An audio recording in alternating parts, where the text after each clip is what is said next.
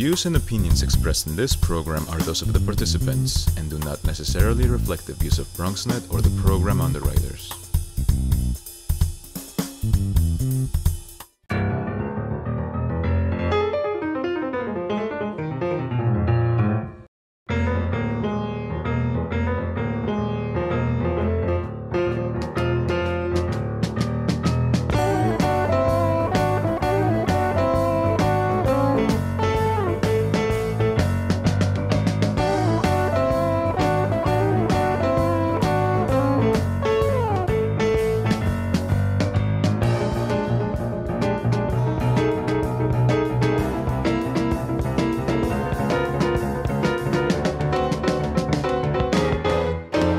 Good evening. Welcome to Bronx Talk. This is going to be a very wonderful show. All our shows are wonderful, but this is going to be very unusual. Of course, we're all commandeered to doing our programs from our homes, and I'm in my home. And we thought we would visit with a well-known Bronxite and visit him in his home. And I'm talking about Bobby Sanabria, a seven-time Grammy nominee. Nice to have you with us, Bobby. Nice to be here, but it's an 8-time Grammy. Eight-time. Oh, we got to change it. I've lost count already. But for folks who don't know, and I'm going to make a list here, and I know I'm going to forget something. Bobby's a drummer, percussionist, composer, arranger, conductor, producer, educator, documentary filmmaker, band leader, radio host, co-director of the Bronx Music Heritage Center, part of Jazz at Lincoln Center's Jazz Academy, as well as the Wild Music Institute at Carnegie Hall. That's probably a partial list. You're probably doing even more, but nice to have you with us. Before we even start, during this particular period of time, we've lost many, many wonderful Bronxites, but we've also lost musicians, and I know some close to your heart. Why don't we just, at least for the moment, memorialize who we've lost? Well, we're talking about colleagues like the great Onaje Allen Gums, great pianist, Wallace Rooney, the great trumpet player. We just lost Lee Konitz, the fabulous, legendary alto saxophonist. I know I'm forgetting some, but particularly in the Bronx, we've particularly lost three. The great Ray Mantilla, who was on the advisory board of the Bronx Music Heritage Center, where I'm the co-artistic director along with Elena Martinez. Mm-hmm. And we've lost the great Andy Gonzalez, probably the greatest living Latin bass player in terms of salsa and, of course, Latin jazz. This is a very... Alan Merrill. Alan Merrill, that's right. Composer of I Love Rock and Roll. Just recently lost Professor Joe Torres, the piano who made his bones and came to the public's attention with the great Willie Colon, band in the early 70s. So those are just some of the people we've lost. And we feel it here, especially in the Bronx, because the Bronx is the borough of music.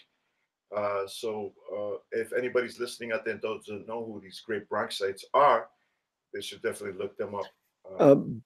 Bobby, our hearts bleed for them, and of course for all of the everybody that we've lost through this. Let's talk a little bit about the Bronx Music Heritage Center. It's difficult times because you kind of can't do anything, but I understand you're doing virtual programs. This is really one of the most important institutions in the Bronx, isn't it?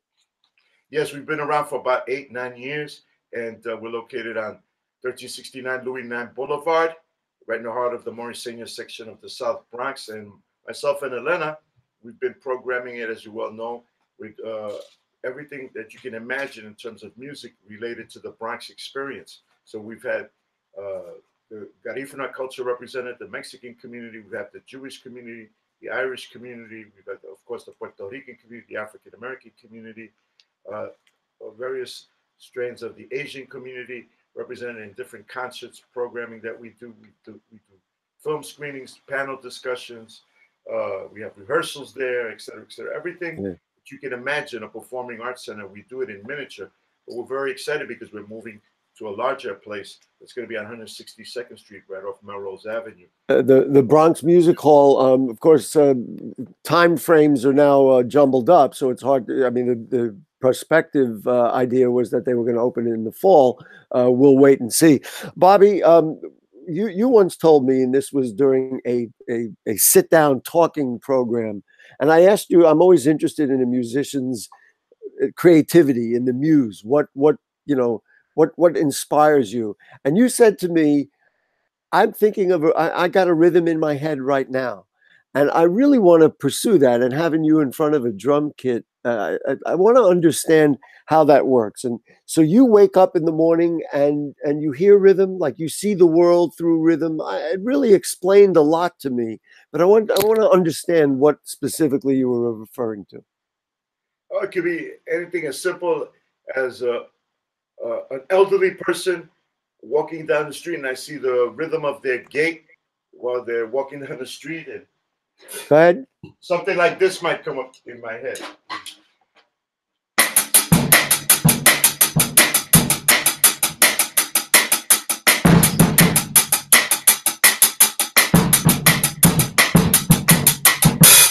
Something like that. So, or you get on the subway, the bus, whatever. I mean, the rhythm of the city is incredible because we have all these cultures in New York City, particularly in the Bronx. That's what we call the borough of music. So it's every day is inspiring for me. And when you do what you just did, do you say to yourself, because you always want to be creative, you always want to be original, you have so much music knowledge and so many people that you've listened to and respected over the years, do you say to yourself, gee, that wasn't original, or I'm doing it like so and so, and so I want to create, like, do you force yourself to be original, or do you allow yourself to adapt from other cultures and other musicians? And certainly if you could play a sample, like, this is something I learned from so and so and how I've interpreted it. Right. Well, the thing is, we all our lives are based on a framework. You learn how to speak from the people closest to you, who was ever raising you at the time, whether it's your parents, grandparents, older siblings, et cetera, et cetera. But everybody's an individual. For example, I'm going to play for you a rhythm that is a standard rhythm that we would use in what we call funk, which is a very syncopated form of music from African American tradition. So I might do something like this. Okay,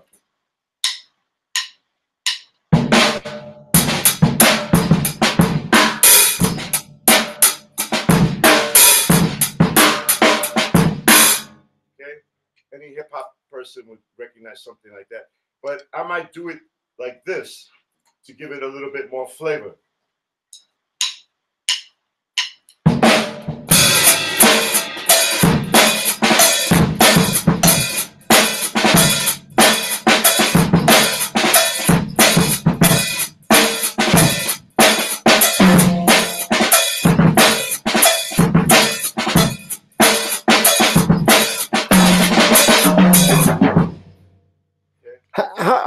How much of that is technique, and how much of that is feel for just knowing how to do it? It's both. I mean, just what I was doing with my left foot, I'm imitating a shaker with my left foot, so I had to develop the technique to do that. So I'm very, in terms of my playing style, I'm very well known for multitasking, putting a lot of things together at the same time that normally the average drummer wouldn't do. So to create the aura that there's more people there than just one person playing. So what I was doing with my foot was imitating a shaker. With the small little cowbell, I'm imitating the fact that there might be a percussionist playing a cowbell there. And of course, then I'm doing the syncopations between the snare drum, this drum, and the bass drum. So I'm pretty well known for that. In terms of being on the scene and on recordings. So I'm going to do something right now that I don't think I ever told you, and it's very relevant. When I was in junior high school, I was a drummer. I learned to play the drums. I was really not very good. When they started, I think by the time we got to double flamadiddles, I was out. I couldn't do it, and certainly couldn't coordinate my feet. So I wanted the technique that I learned was to hold the drumsticks like this. Hope everybody can see. You hold your drumsticks like this. I was understood that rock drummers do it like this, but jazz drummers use it like this. Have you ever held your sticks like this, or has it always been like Well, this? I can't see I can't see on the You screen couldn't see it how you're holding them, but I could like this. I know exactly what you're talking about. In rock, funk, etc., we would normally hold the sticks like this. Okay, what we call match grip, because both hands are matched. Right. You get more power that way. You can get subtlety and finesse, but you can really dig into the snare drum too. Now, the traditional way of holding the drumsticks is like this, and this came from Revolutionary wartime and also in Europe back in the day, during the colonial period, etc., and even before that, because when you hold a drum standing up on a sling for marching, it tilts. So it'd be more comfortable to play like this instead of. So it's logical, right? But yes. that's the way traditionally everybody was taught to play. Or if you didn't take formal lessons, you'd see people playing that. So and in terms of that grip, which is called the traditional grip, it lends itself to more subtle types of playing, especially with the left hand when you play jazz. For example, when you play jazz, there's different ways. For example, in the swing era, you would keep time on the bass drum lightly. I don't know if you can hear that. Yes. Boom, when you hear that. The hi-hat, which is this, is hitting the 2 and 4. You have the beat of swing on the cymbal.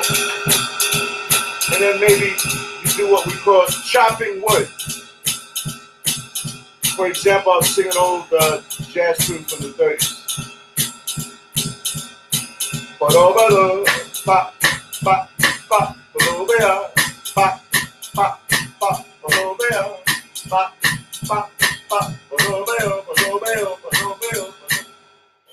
And that functioned well for the time period for dancing, swing dancing.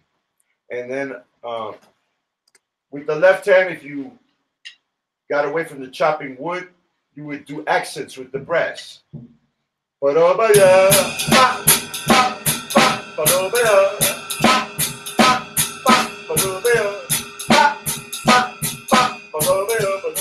Etc., etc. But in the 1940s, the virtuosity of jazz musicians went to its highest degree, and small group jazz became popular because, believe it or not, there was a tax imposed by the United States on nightclubs that featured dancing for the war effort to raise money. So club owners, especially in New York City, filled up the clubs with seats and tables, and now smaller groups were hired instead of big bands, and they had to entertain the audiences with what? Not dance music, but instrumental virtuosity. So this new form came along, developed by Dizzy Gillespie, who I worked with, and Charlie Parker, and now you have instrumental virtuosity. The tunes are more complex, they're angular. You can't really hum them because the melodies are very complex.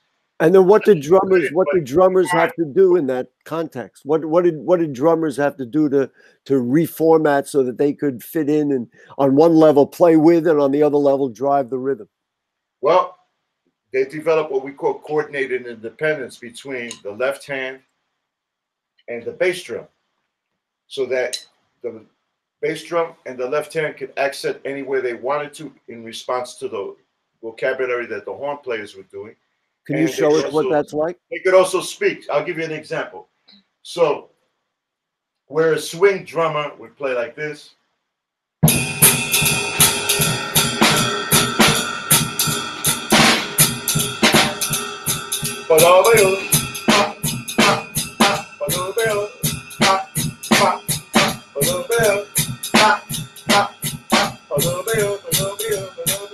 In bebop,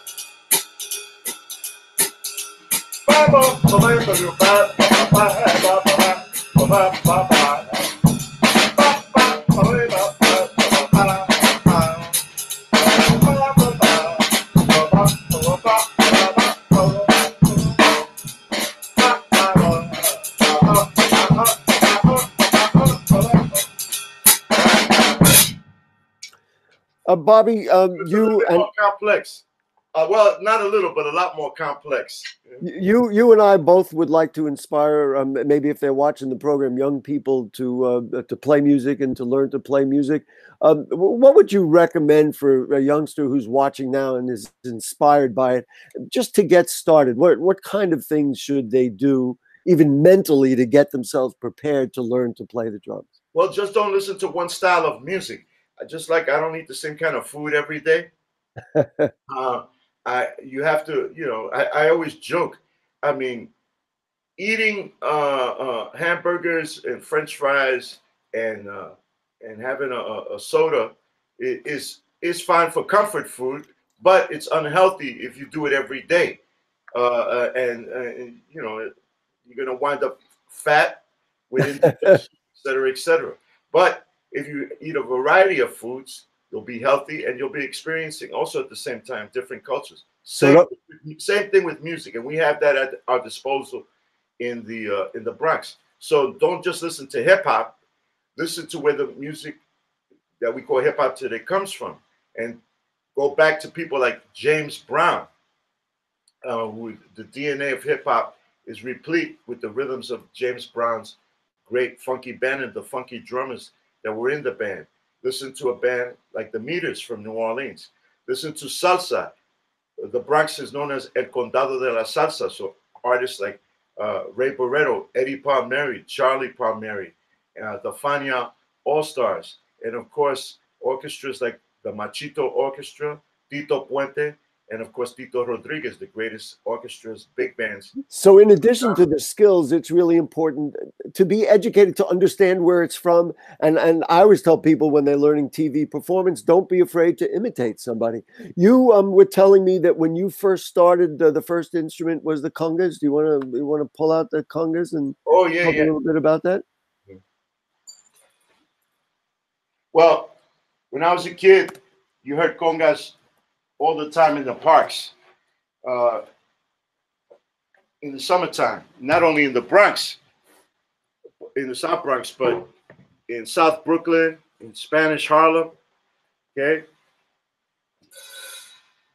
In the playgrounds in the parks.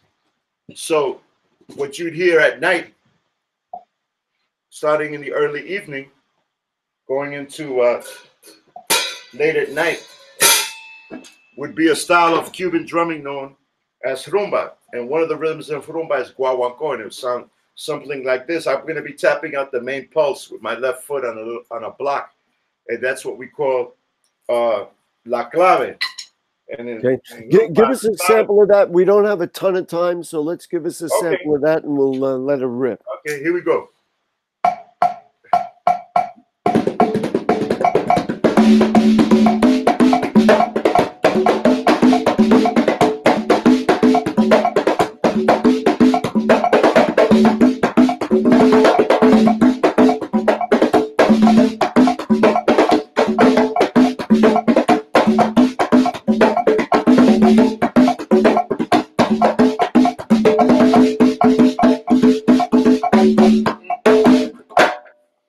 There you go, Bobby. We're just about out of time, and you and I could listen to you play all night long.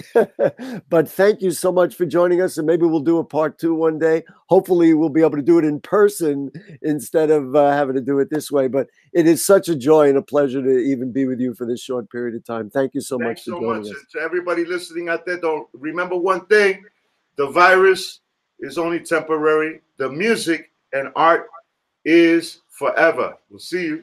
Thanks so much, Bobby. We'll be right back with more.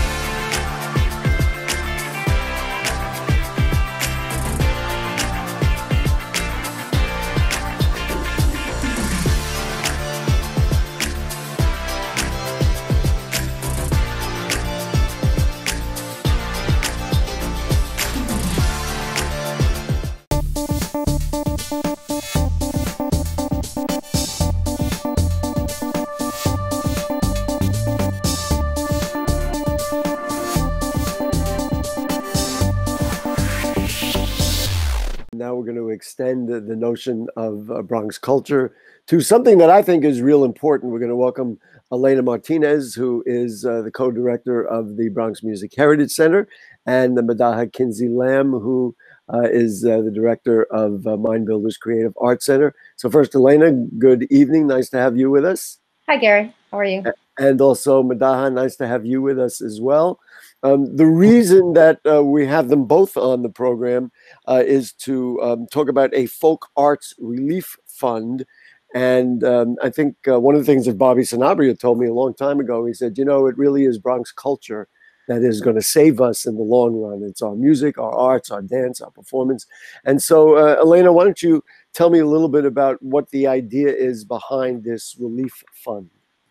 Okay, so the Folk Arts COVID-19 Relief Fund is sort of is an emergency grant fund that is created by a consortium of organizations: City Lore, the Center for Traditional Music and Dance, Bronx Music Heritage Center, Mind Builders, Mano a Mano, and it's under the umbrella of this consortium that we call, this collective called Catch, that City Lore and a few other organizations started a few years ago, actually probably more than a decade ago.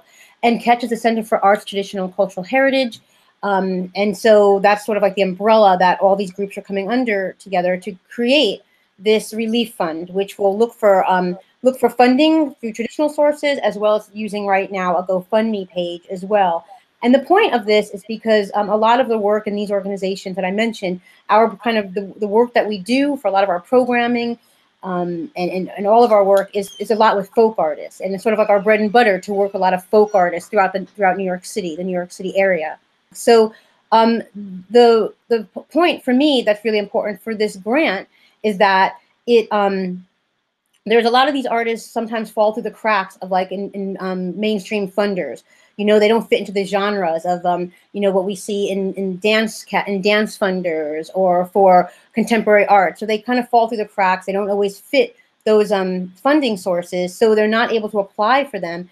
And on the other hand, too, a lot of the artists in the communities we work with might be from immigrant communities. They might have language barriers to applying for some of these applications, or technological access, you know, don't have access to online forms and applications, and it's just a harder process. Right. I mean, in general, applications online are hard for a lot of people. That's why people hire development people. So I want to make sure we don't run out of time. Madaha, we did a program here on Bronx Talk a couple of weeks ago about the difficulties not-for-profits are having right now, and the concerns that they have specifically right now of raising money. Just talk to me a little bit about the health, certainly of Mind Builders, what your concerns are, and then how that relates to your participation to this grant. Yes, one of our major programs is community folk culture research and presentation. So the issue that these artists are facing is definitely dear to our hearts as well, and really glad to be a part of this coming on board now. It's an incredible time, as everyone says, this roller coaster. Mind Builders closed down the building as of March 14th, at the end of that day, that Saturday.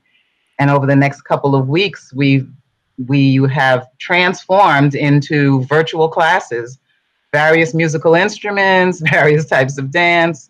We're starting up our community folk culture program, interviewing for teens who are interested in doing that research this summer, and starting with a project right now, and they get a stipend. So we are recruiting them. We have drama online, martial arts, and all of that. So it's been an extremely busy time, and challenging, and also rewarding. It's quite a mixture of sadness and appreciation. Talk about the importance of doing this, you know, folk art relief fund right now, and really the importance of culture. I mean, I really think it's heightened because of this, because this is what we have to rely on, our heritage, yes, our legacy, our yes, art, our culture. I mean, because a lot of the other structures, frankly, are falling down. So talk from your perspective about why this is so important. I've always loved when Dr. Beverly Robinson introduced me to folk culture, because I didn't know what it was either, and folk art. but the art of everyday life, and us appreciating the traditions that we have in our community and our family. So we've had students, teenagers, and folks in the community and in the students' families, so that we've been able to identify musicians and painters, jewelry makers, milliners in the community, drum makers, master hair braiders and barbers, things that they may have learned as they were growing up or that they became masters of, and now are examples for others for that profession. And they do, as Elena said, really fall through the cracks. I mean, this is to be able to provide survival money. It's not a tremendous amount, but we're definitely looking for donations on this website to help support the urgent need that these traditional artists and folk artists have right now in the Bronx. Yeah, and I really think, City, I should say, New York City, and throughout the city, I really think this is really the core of the Bronx. And I hate to put it this way, if you can't support this, it's like, what else can you support? This really is what drives this borough, what gives, I hate to use the word, gives the borough soul, it gives it its character. And so the Folk Arts Relief Fund, Elena, before we run out of time, just talk about some of the specifics. The money will come in, where does it go, how does it work? For now, right now, the first component, the first step is the GoFundMe page, which I think you have the GoFundMe page, but also people can go to the website catch, CATCHNYC.net, and donate there. And even though we only put a limit of 10,000, we want to still take donations because we're reaching our goal, but we want to still take donations so we are able to have as much funds as possible to disseminate to different artists. The application for artists will be getting out to them in the next week or so, and then hopefully then a few weeks after that we'll be able to start getting the funds out to the artists themselves. For me, the bottom line, of course, is the bottom line, but it really is important to it's people giving to people. It's not like giving to corporate structures or anything like that. It's really giving to Bronx people who are contributing to all of our cultures. I think it's great. Elena Martinez, thank you so much for your appearance this evening and your dedication to the concept. And Madaha, Kinsey-Lamb, great work with Mind Builders. The work never stops. Doesn't matter what format, we just do it, right? Right. Let's just say catchnyc.net one more time. Let's keep it up. Thank you both for joining us, and thanks, of course, to Bobby Sanabria for his great performance and opening up his own home to us this evening. And thanks to our producers, Helen Greenberg, Michael Max, and Carl Peters, put together these electronic concepts so we can do these programs virtually. And we'll see you all next week. Good night.